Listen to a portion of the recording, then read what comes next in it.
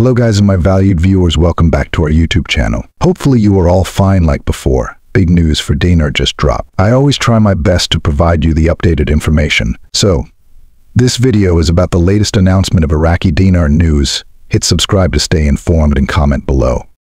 The recent coordination between the U.S. Federal Reserve and the Iraqi Central Bank highlights a significant effort to stabilize Iraq's financial market. As part of this collaboration, the Iraqi Central Bank has secured approval for a supply of U.S. dollars in 2024. This approval is a critical move, especially given the economic pressures that Iraq has been facing in recent times. The provision of U.S. dollars is expected to alleviate some of the strain on Iraq's currency, which has been under considerable pressure due to various factors, including fluctuations in oil prices, domestic economic challenges, and global financial trends. By injecting dollars into Iraq's economy, the Central Bank of Iraq hopes to bring about a more stable environment, helping to control inflation and maintain the value of its currency.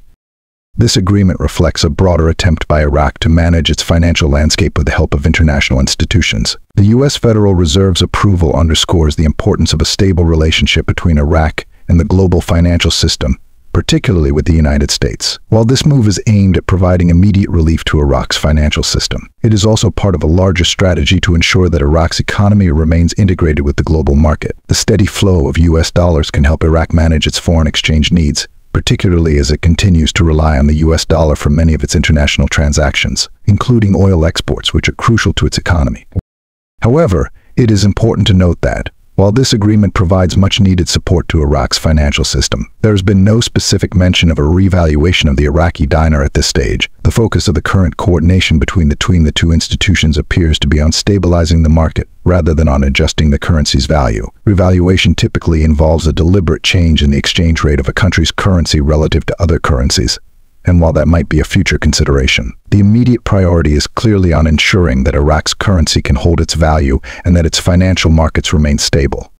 This development is a positive sign for Iraq, especially considering the economic difficulties it has faced in recent years. The influx of U.S. dollars will likely provide some breathing room for the country's central bank as it navigates a complex financial landscape. While revaluation may not be on the table right now, this coordinated effort with the U.S. Federal Reserve is an important step in Iraq's ongoing efforts to maintain economic stability and improve its financial standing. The next few months will be crucial in determining how effective this strategy will be in easing the financial pressures on Iraq's economy and currency.